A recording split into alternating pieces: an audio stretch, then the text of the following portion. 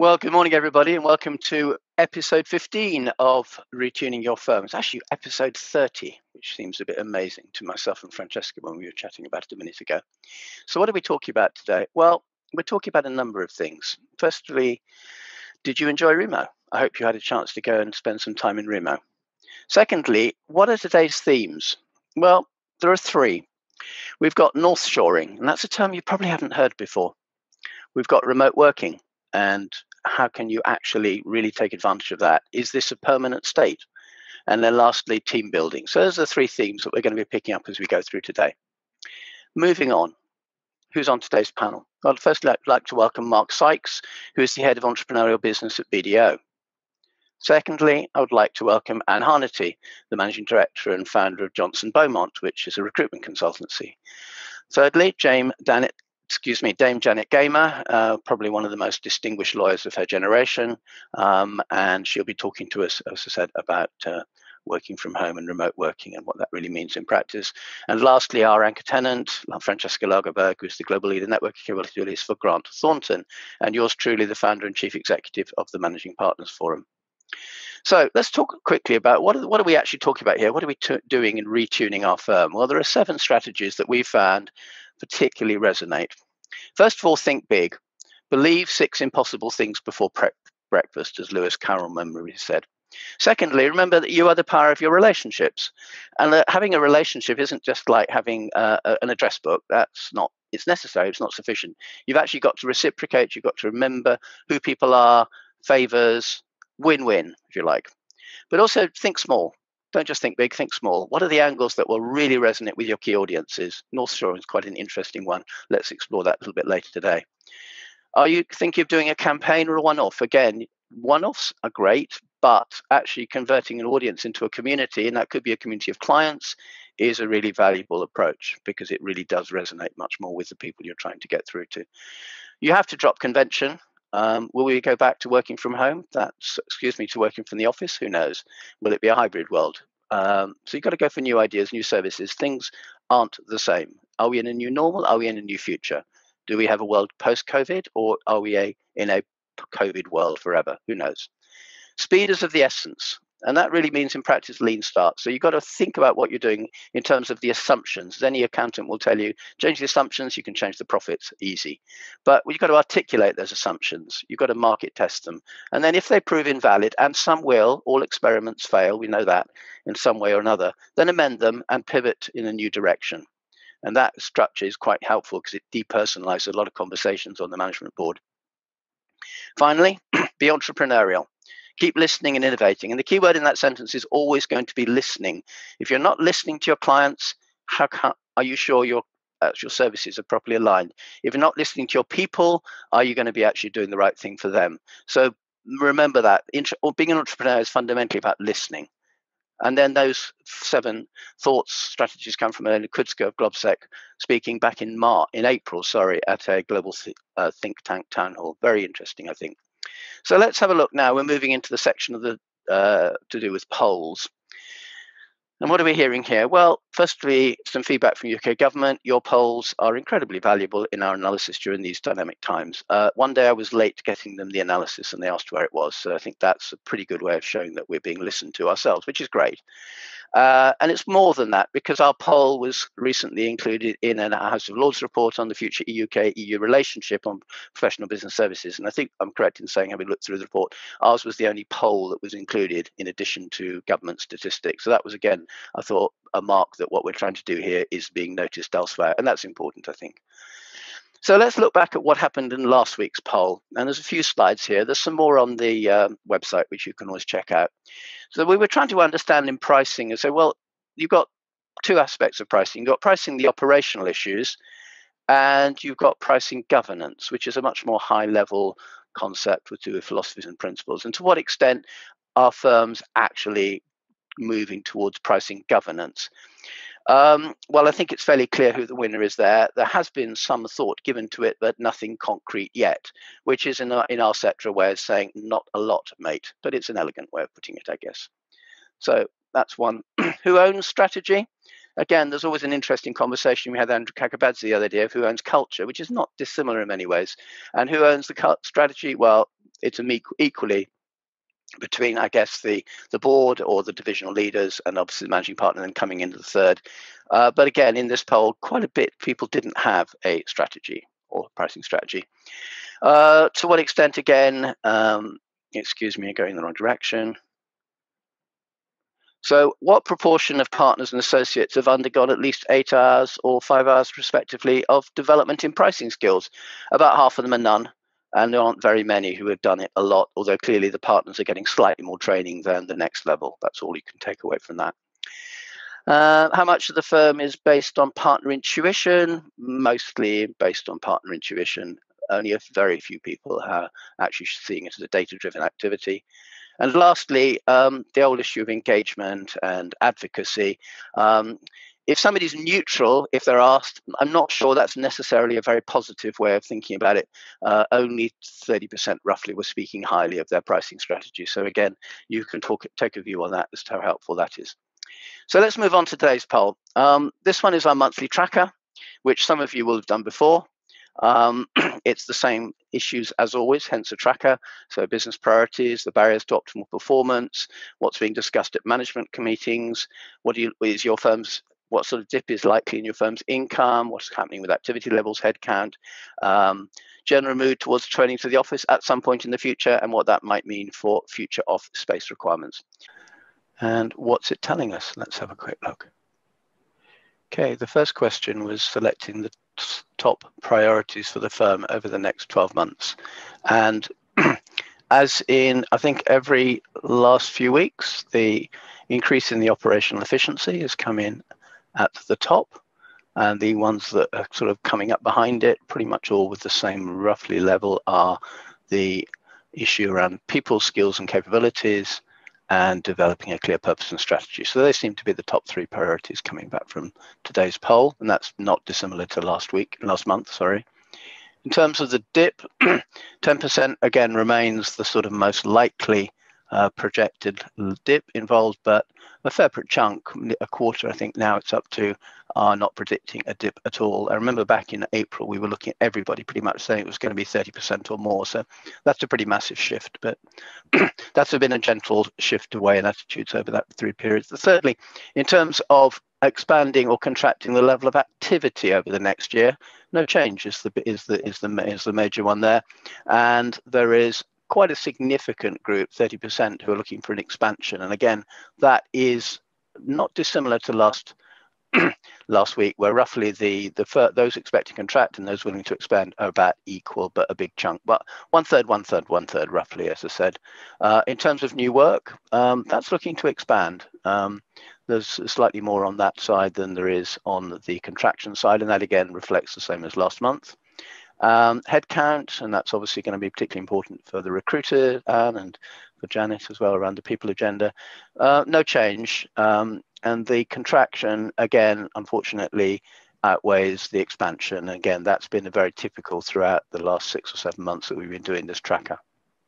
In terms of the people likely to be working from home after the pandemic has eased, and we can all have our discussions as to when that might be, around half, 46%, and then pretty much nobody saying that everyone's going to be working in the office. That's 0%, and about 20% saying that everyone's likely to be working from home. So again, that's pretty similar to last month, to be honest. In terms of anticipation, again, we have these sort of peaks between about this. I mean, nobody's more, that's 0. About the same, about a third, 20% or less is nudging towards 50%. So there's quite a big chunk of property issues that are going to be, I think, fighting particularly the property firms quite soon in the construction and the investment managers and all the other people involved in that area. In terms of what are the constraints? What are the things that are getting in the way? Well, the poor economic outlook is absolutely the top item this week, or this month rather. And then the other one, which wasn't even there 6 months ago, the financial health of the client base, comes in number 2. And number 3, looking at it, is the lack of client instructions. So it's very much client driven is the kind of areas which are actually help and preventing people from achieving their optimal performance. Penultimately, what are the 3 areas that normally carry the most weight during partners? Well, this again is fascinating for the people who are involved in the marketing community, which we organise, PM Forum. Last month, finance was just a bit ahead of marketing, I think 10 by 10 points. This week, it's the same. So marketing, for the first time ever, is ahead of client service, equal with finance, ahead of innovation, ahead of operational performance, and ahead of the people agenda. Don't think I've ever seen that in the 30 years I've been doing this game. And lastly, which statements are true about firms? This one's always a little bit interesting. It's to do with behaviors. Luckily, only a very modest number of you say that none of those statements are true, which is great. And Andrew Kakabadze, when he came on the call a month ago, said, actually, these are pretty good results compared with some of your clients who definitely their boards get very, very much lower numbers than we get as a sector. So the leadership is something that these are pretty good numbers. They're all into the sort of 50% plus, because this one was anything can be true. So where they've got strategic options, employees valued at least as highly as other stakeholders, that's 60%, accessible leaders 70%, transparent 50%. Those are, I think, are very high numbers. That's encouraging, and that's probably why, despite people's expectations that the income was going to dip and going bad places, it hasn't actually happened. Firms have come together in a very collegiate way, even if it's all been on Zoom like we are today. So that's probably enough for me in terms of sharing. And I will move to the first of our presenters and welcome Mark Sykes, who's going to talk about North Shoring. There we go, brilliant. Come off mute there. Richard, thank you very much. That was an absolutely fascinating poll as well, actually, so which does play slightly into this topic. So I suppose just thinking about that is thinking about the areas where we're talking about a lot of disruption in terms of the environment that we've got. We've talked there a little bit about the need to create sustainable business, but also thinking about that cost base that we've got. Talking there about access to skills being one of those areas, a big focus area that we're looking at new skills for people.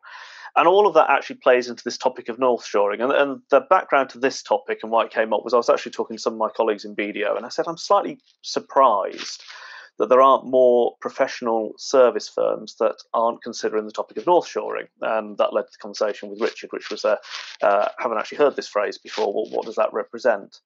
And this is all about, it's the first and the main reason for doing this is actually thinking about we need to get our cost base to a point where we are sustainable, and particularly where we are incurring costs relating to things where we're not necessarily adding much value. We've also got all of our staff who, I don't know about other people's experiences, but I think they're working incredibly hard in this environment. But they're working busy, and we need to think about making sure that they're focusing on those topics where they are going to add the most value. And so this whole topic of North Shoring comes up because it kind of says, how can we actually change the way that we operate? How can we change the way that we work? And what are our options for doing this? So if you think about any professional practice, what we've got is there's a whole slug of work we do, which we actually don't know whether it's intrinsic to what we do. It certainly keeps our people very busy, and they are busy doing it. And it generates probably a very stable revenue base for us, but it's not necessarily the thing that's adding the most value, and it's certainly not the stuff where the client is saying, the reason I chose you as a firm is because of that stuff you do. The reality is they probably choose you as a professional practice because of your relationships, because of your insights, because of your unique skills, because of your understanding of their issues. Not because you are able to produce lots of tax returns, not because you are able to produce a set of accounts, and not because you are able to put together some standard legal documents. So if we take that slug of stuff that many practices have, and you can think about your own practices, what might represent there, that's kind of the backdrop to this, to say, is there a better way of doing that without it all just being stuff that keeps our resource really busy when we can actually get them focused on where they can add the most value? The other reality is if we don't take that stuff away from some of our people, they will keep themselves busy and they won't invest their time in developing the skills which we actually are going to need in this new world. The reality is we are in a much more digital environment. We need people to be focused on those things. We are much more focused on client relationships, people willing to pick up the phone and talk to their clients, and the actual process and churn isn't where the value is. So the start for this is about freeing up that resource and finding a better way of doing it. It's also about driving the cost to a more attractive location. So this concept of north shoring comes up because we're all aware of the traditional outsourcing models where we can actually throw the work to some distant shore. But sometimes that either feels a little bit hard to manage because we don't actually have a footprint in that location, or it doesn't quite do what we want. We don't feel we quite control it. We get a standard service and standard service levels. We don't feel we actually own and control that process. Or the other challenges around the perception, because the reality is, do your clients value the work being done in those other locations, or would they like to feel it was still being done here in the UK? And there are actually other complications to throw into this, such as data and where data can be based. If you missed it, we left the EU. We're just in the process of working out what that means in terms of all the data and everything else. And therefore, we actually need to think about, do we actually have more of that located locally? And also, the other thing that's going to happen is there's going to be quite a scary thing where I think we're all going to come out of this COVID world at the same time. I suspect, because there are many brilliant practices out there, we're all going to be pushing at the same time. And we're probably there going to drive up a lot of salary inflation in the market, and the ability to attract and get the right resource for our business is going to be hard, and that will lead to salary inflation. So again, we get to this world of how can I access other skills and other talent to deal with a lot of what I'm doing, and how can I actually create that sustainable business and get the right cost base. Okay, so that's the concept of why this is relevant. So north shoring, well, north shoring is literally moving elements of your work up north. Why would you do that? Well, on a cost basis, the actual space cost, we did this at BDO, the space cost was 1/19 of that in London. That's 1/19 of that in London. We also, in the north of England, have a plethora of outstanding, good quality schools and universities. But we don't have quite the same level of competitiveness in terms of jobs that might exist in, say, London. So actually, if you think about the whole range of top-tier universities that are located across the north, when you think across the outstanding schools that are in the area, what we have is a large number of skilled people coming out of those schools and universities. We have low space cost, and we are, believe it or not, part of the UK. And therefore, things like data security and the ability to manage those people and the ability to set your firm's values on what they're doing is all absolutely in your remit.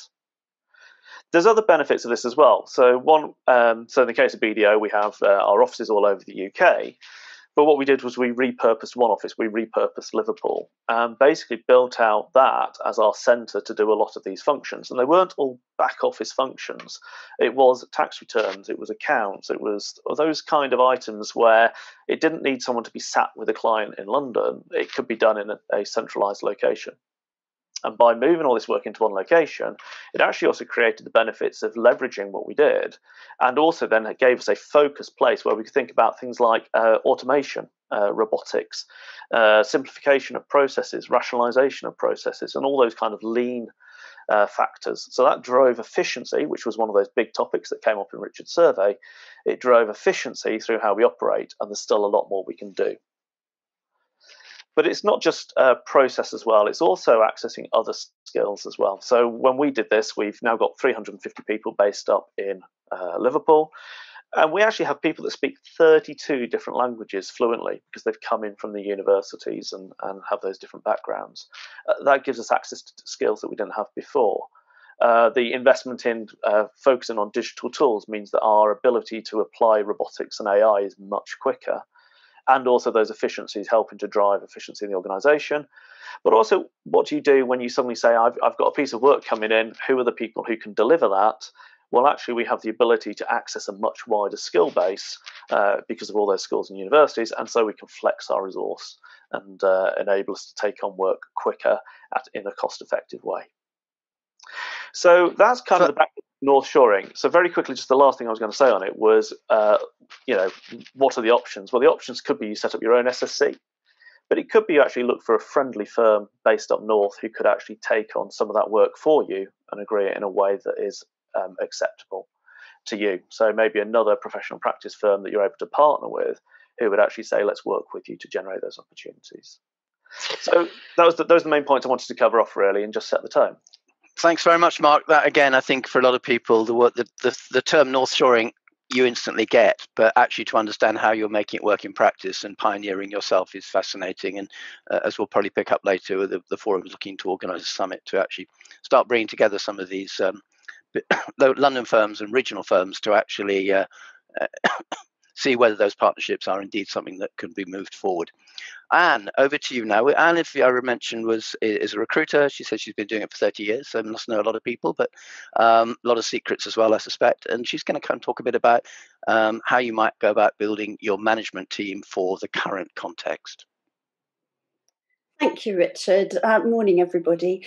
So I'm going to talk in quite broad terms of things that might affect that team, because I think we always talk about the new normal, but is it now the new normal, or is it just normal because we're all getting so used to it?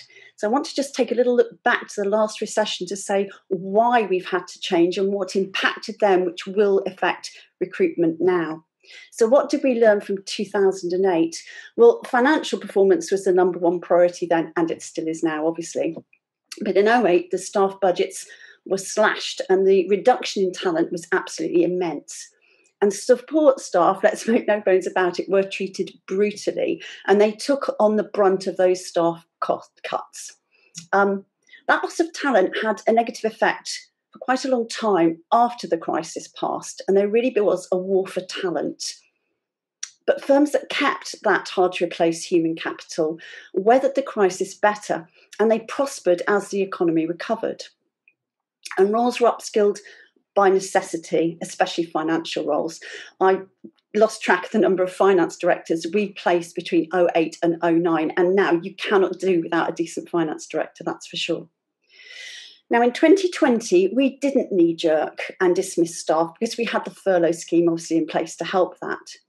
But suddenly, non-performance became reviewed across the board, not just support staff, but with fee earners and partners. And that's the first time I'd seen that happen.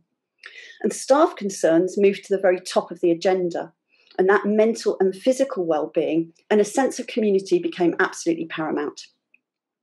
Now, we embraced uncertainty in a different way because we absolutely had to. And COVID shone a light on things we didn't even consider or think possible in 2008. We know, as Mark said, digital transformation has become turbocharged, and we know those IT costs became wise investments. And working from home, whilst still being productive and working remotely, became absolutely normal. And I was asked recently by a candidate, does it matter that this role is based in London? Does it matter where I live? And that's a fair point, because it used to be absolutely standard for directors to have a flat in London during the week and travel quite long distances home at weekends. But does that really matter now? Because we can all work remotely. And concerns for staff wellbeing have become the hallmark for best-in-class employers, that's for sure. It really does ensure that firms not only attract staff, but they retain staff. And it is very powerful when I'm recruiting to let people know how staff were treated during the lockdown and how they're being treated now when they were still working remotely. But things that we considered totally impossible just aren't. We interview remotely, we do induction remotely, we train remotely, and data security whilst working remotely is in hand. Now, for me, professional services are different to other sectors in two major ways. And that's the nature of the work, because it's bespoke and it's tailored to clients regardless of the service model or the data. And the cultivation of long-term client relationships is absolutely key. But these two things need skilled delivery capabilities. So actually, your people are your firm. And in recent MPF surveys, Richard, I have been paying attention, please note, and it came up again today. 3 things carried the most weight with the board. And that's finance and cash flow, and it was right at the top again this week. Marketing and new business generation, which we saw today has moved up again, and client service. So whilst there is consolidation in operational activities, it is much easier to make a business case in those business critical areas for new roles. And whilst there is consolidation, we can move forward in a different way. In 2008, there was very little strategy regarding talent. But in 2020, that business talent strategy is firmly tied now to the firm's operating model. And businesses are recalibrating their core strategy with today's realities in mind. And we've heard a lot today on that poll about client-driven focus. And I sat on a banking conference not very long ago, and I listened to a panel of general counsels expressing how frustrated they were with the lack of engagement and the assumption that law firms had got it right. So there is a time now for a more engaging, a more informative and transparent connection to clients. And I think a higher quality delivery approach will increase the share of those that do engage in this way. Now, whilst we're talking about client-centric engagement and innovation, I think that should be the absolute gold standard for recruitment, and it's sadly not often there. I act as an advisor to firms, as do many other good recruiters. I expect to sit with the board and engage with areas of the business where the role has impact. I need to gain an understanding of those firms' needs and their vision moving forward so I can explain that to candidates. And as Richard alluded to, I've had over 30 years in recruitment. And sadly, I have heard recruiters called all manner of things. But I think apropos of the time of year, we are vampires in the way that you have to invite us in to get us in there. And when you do invite us in, we will suck you dry, but for information. Because if you give us that information, it will make the procedure better for everyone. So please bear that in mind when you're recruiting roles that have a real impact on the firm. Because otherwise, we just simply can't help you. There is a time for gatekeepers and there is a time to really engage with your recruitment people. Now, roles are emerging, no doubt, that we haven't yet fully imagined, but we are starting to, thank goodness. Those directors of wellbeing, the director of engagement, and more non-exec directors coming into the sector that we haven't seen before. And we've gone from those very brutal cuts of 2008 to really the art of the possible. And I think we're getting quite close to the art of the amazing as new innovation comes in. I think firms will be more agile, they will be lean, they'll be more digitally infused, and they'll be experience-centric, and they might even North Shore. Time will tell. Thank you. Thanks. I love the idea of being the year of the amazing.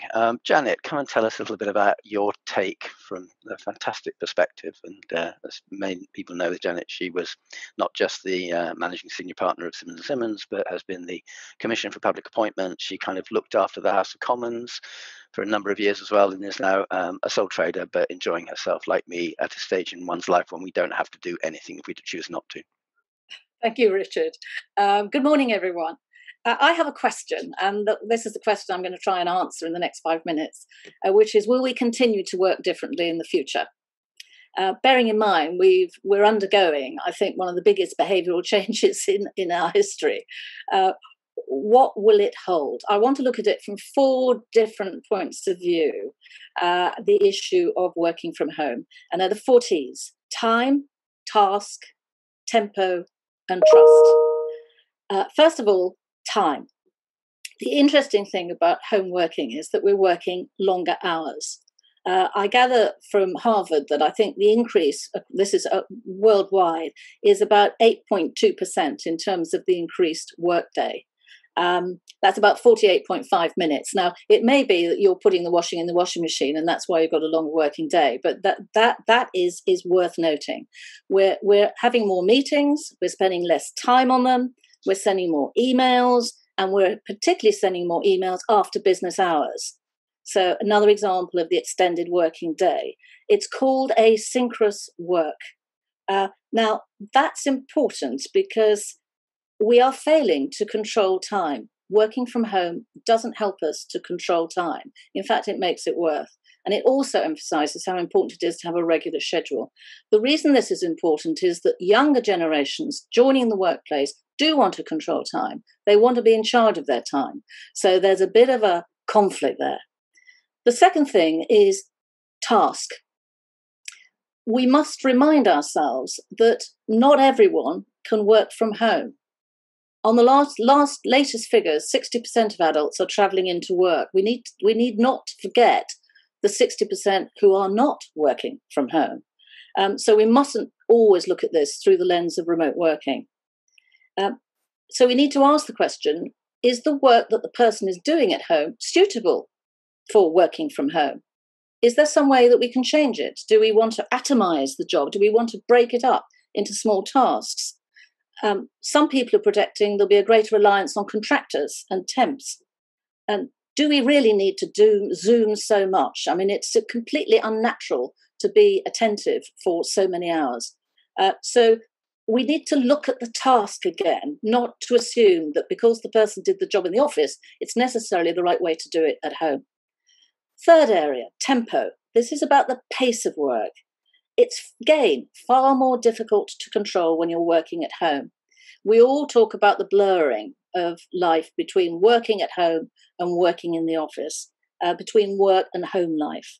And actually, I think one of the things that the pandemic has done, and the whole working at home scenario, it has highlighted how disproportionately many tasks fall to women. Now, there's a big debate going on at the moment about whether working from home helps women or doesn't help women. There have been headlines that are saying that women are leaving the workplace because they don't like working at home. There are others saying, oh, no, it's wonderful for women because now they can try and be promoted and succeed because they can do a pick and mix.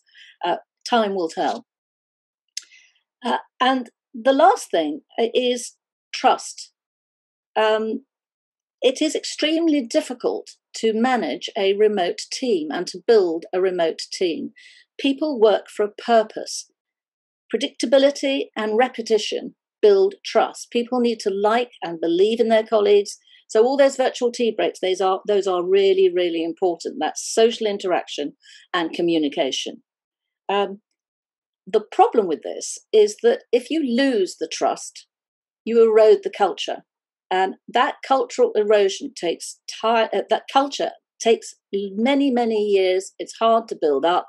You can lose it very, very quickly after a working from home scenario for a long period. So those are the four aspects that I've been particularly focusing on with working from home. What do I conclude from this?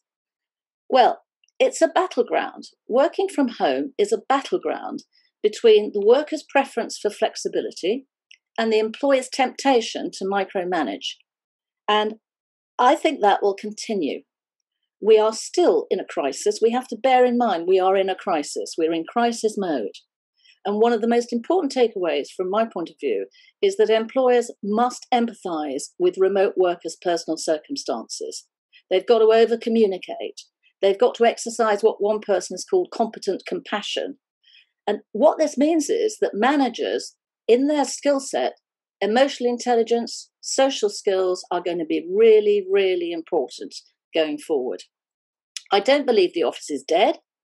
As I've said, we're still in crisis mode. I think it's too soon, and I know some employers are not accepting requests for continuous remote working. Some employees have put their hands up, said to their employers, oh, please, I love this. I want to carry on working from home all the time. But employers are being slow to say yes. And the reason they're being slow to say yes is because they're still not sure what that future working model is going to look like. And we are still in crisis mode. And there are lots of other things. Some people don't like doing continuous remote work.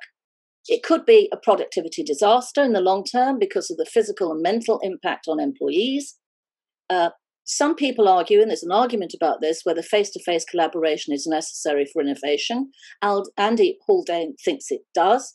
It's necessary. Other people don't. There was a lovely letter in the Times which said, well, Picasso didn't seem to have a problem working from home. So that doesn't support the argument that you have to be in the office to be creative.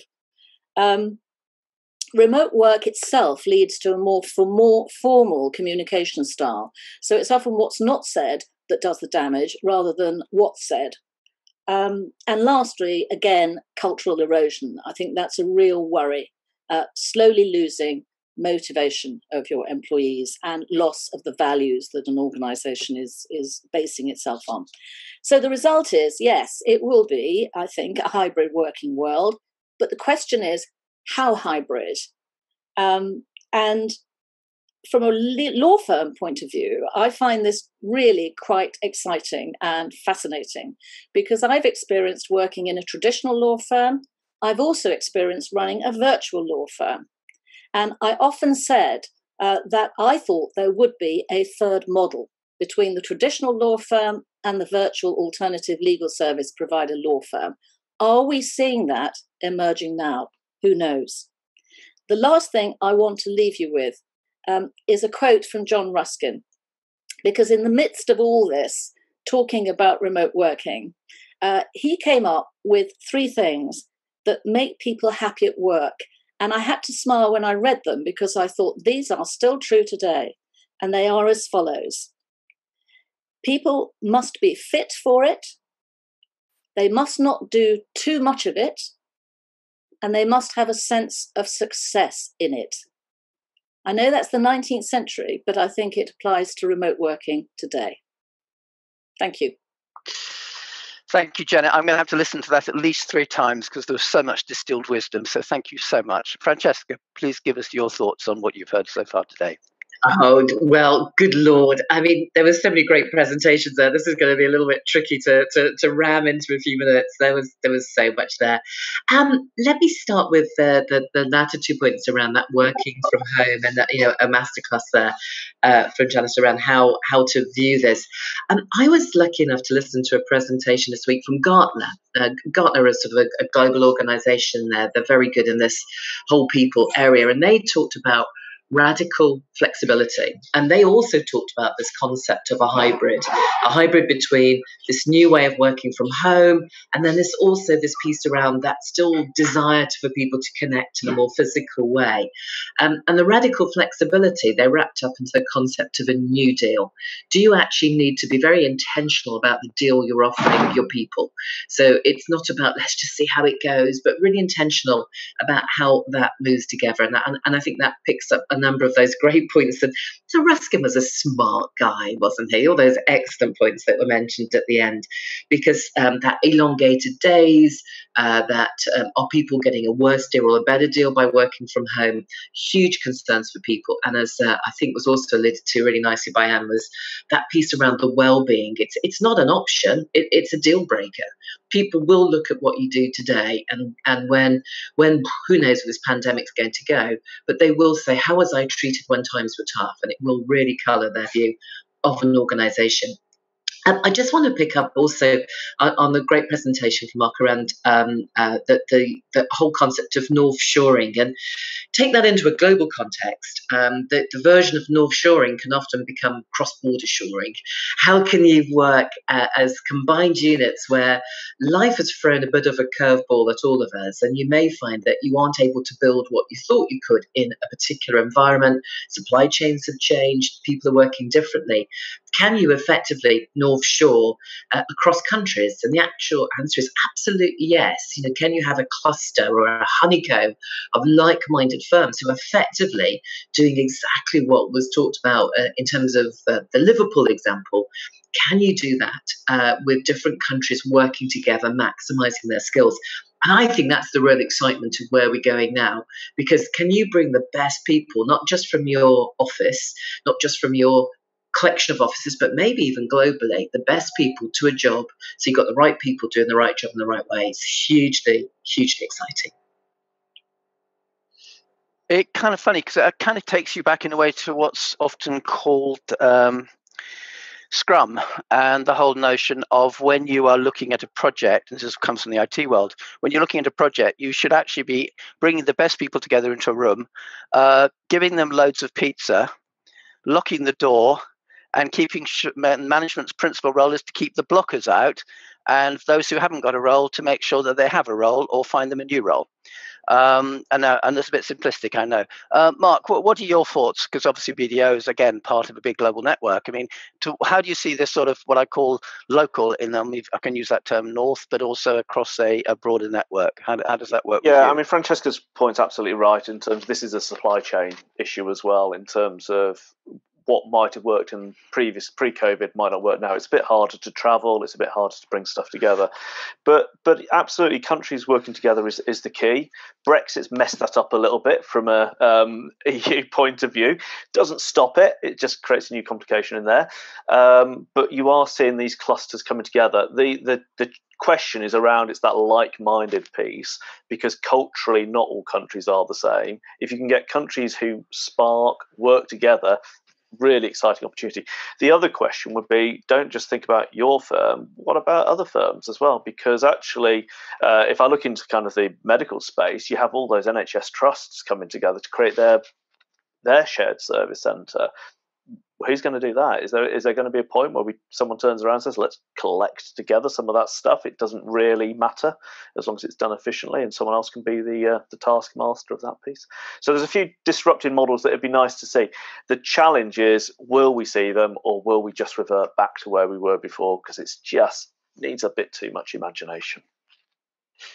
Right. There's a question from Arif about essentially policy and mindfulness and other things, which I'm sure Janet will have views on. But Anne, I'd like to just ask you for a second. I mean, we've heard a lot about new models and people working in different ways. And what are the management challenges that brings in terms of the type of management team you need to lead that type of firm? What are your thoughts there? Well, I'll pick up on Janet's point. It's very hard to keep culture alive and going. And when you're building that team, it is hard when you do everything absolutely remotely. How do you keep people up and at it, particularly when you're bringing in new members of those team who might not have actually in person met anyone else? They're kind of virtual strangers to them, if you like. So I think that's the difficulty. How do you engage and constantly engage to send that message down the line is what I'd say. Janet, as I said, there's a question from Arif around the extent to which you need to set in processes and procedures to support different ways of working from home. I don't know if you've seen that one in the chat. But again, do pick up that point and others that you think are pertinent to this conversation. Well, firstly, on Arif's question, a lot of employers were doing this actually when they worked in offices, instituting policies about trying to anyway, to bring some sort of work-life balance by telling people not to respond to emails after a certain time. The problem is we're in a client-centered business, and if the client wants something done, you do it.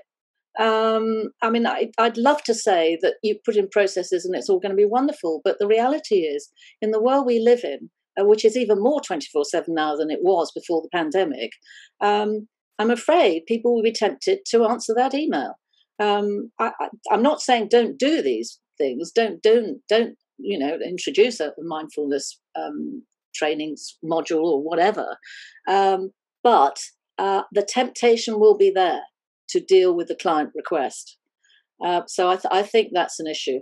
The other point, and this is the point about hybrid firms, is that one of my experiences, having worked in a virtual firm situation, is that one found that one had to make solid connection points throughout the year.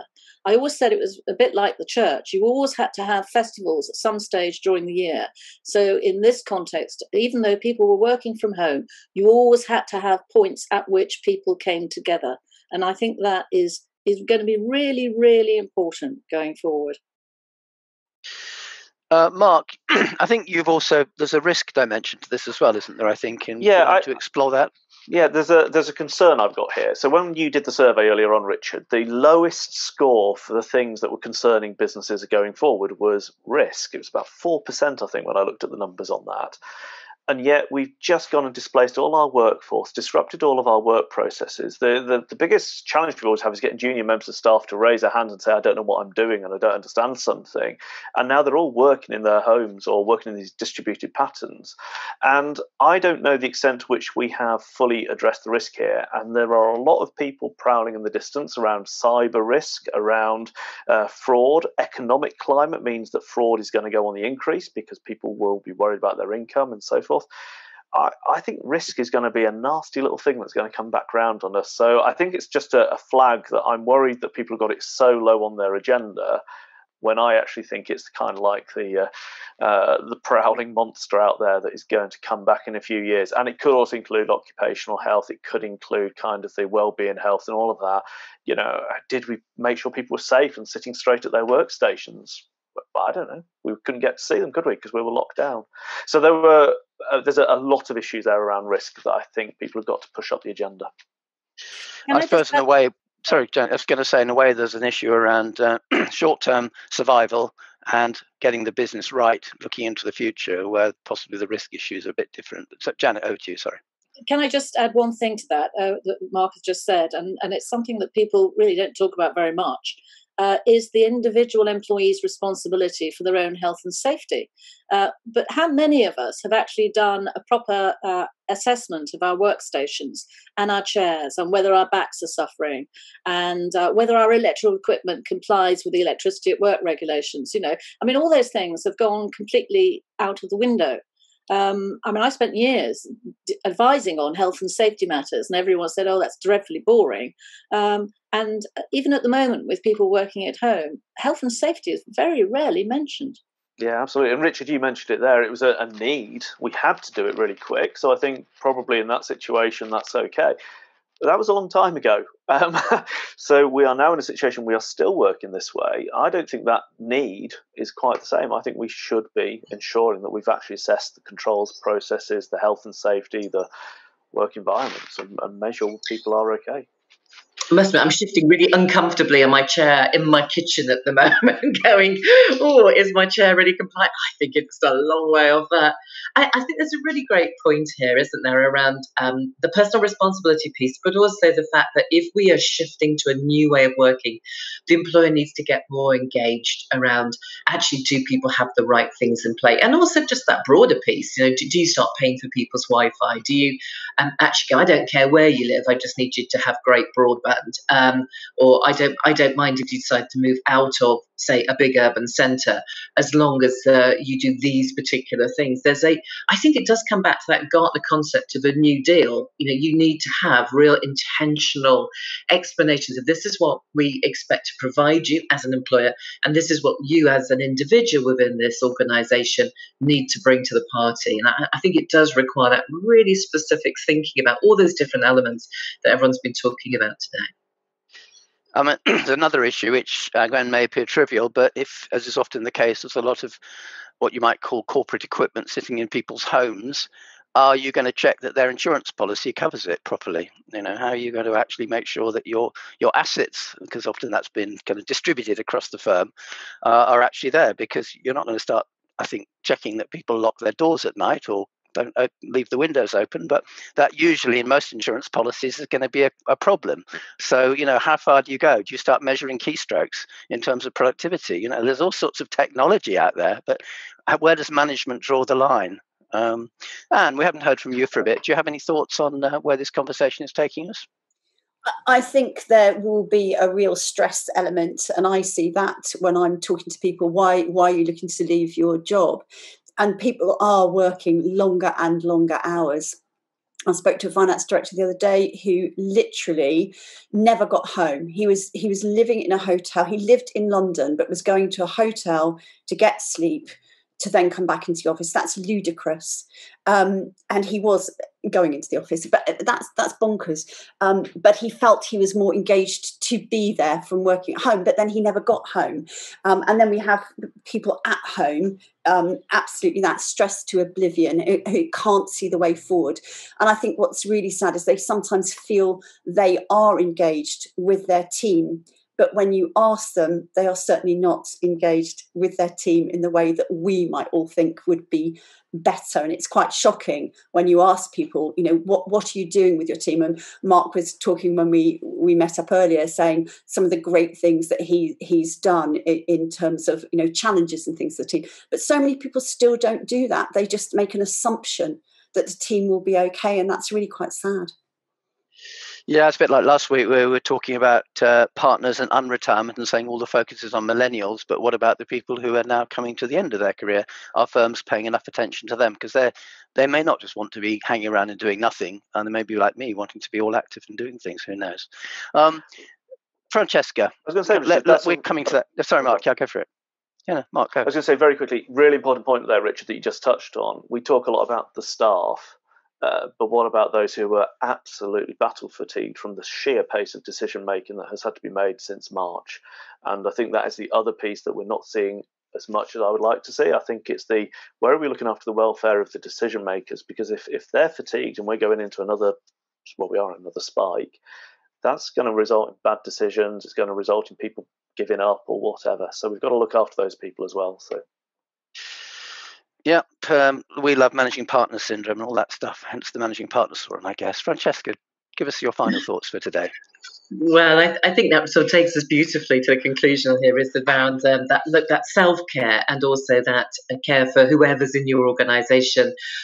We've talked a lot about with war imagery, haven't we? Battles, fights, and it feels a bit like that. I think we all feel a little bit under the cosh at the moment as many countries go into their second lockdown or third lockdown in some cases. But I think there's a piece here around we can take control of how we deal with our own people and also what we bring to the party. So I think there's a huge amount of comfort to take out of the fact that if you look at what we've been doing in the last few months, we would never ever have believed it would have been possible.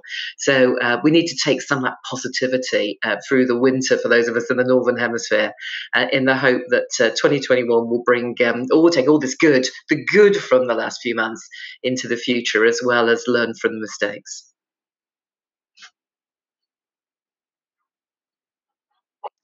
Fantastic. Well, I'm afraid now it is the time of the day when one has to actually say goodbye to our wonderful panel. So I'd like to thank Francesca, obviously. I'd like to thank Anne for her insights particularly one around stress. And the poor guy won't have a home, I suspect, if he lives in a hotel.